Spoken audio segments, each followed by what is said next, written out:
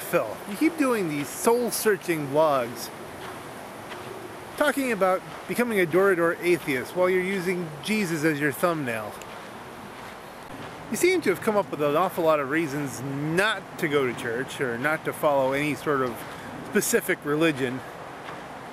I'm kind of curious as to why you're so torn.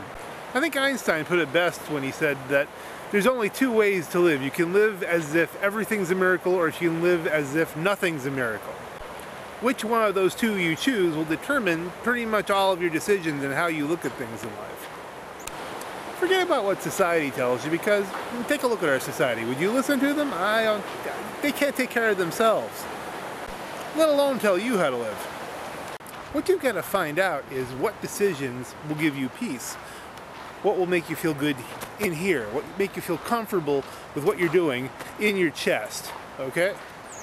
Does being a door-to-door atheist give you that feeling? Does it give you a sense of peace? Of release from the shackles of whatever religion was imposed upon you in your youth?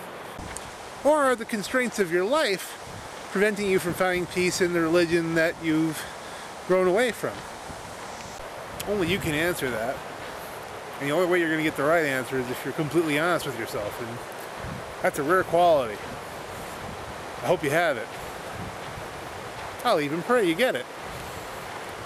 I think you've got the secular side pretty covered. So, why don't you try this? For your next 30-day challenge, try going back to church for 30 days, which is really only 4 Sundays. See what that does for you. See how it makes you feel. See if you get anything out of it.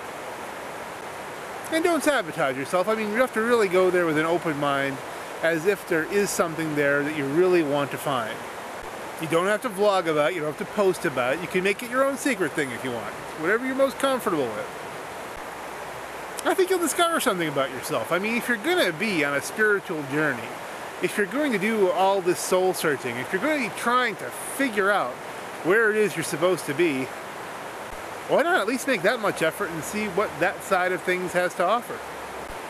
If you decide to, in the end result, to walk away from religion, and it turns out wrong, then it's not only your problem, you will also have led some certain percentage of the millions of people who watch you down the same path. That's another consideration.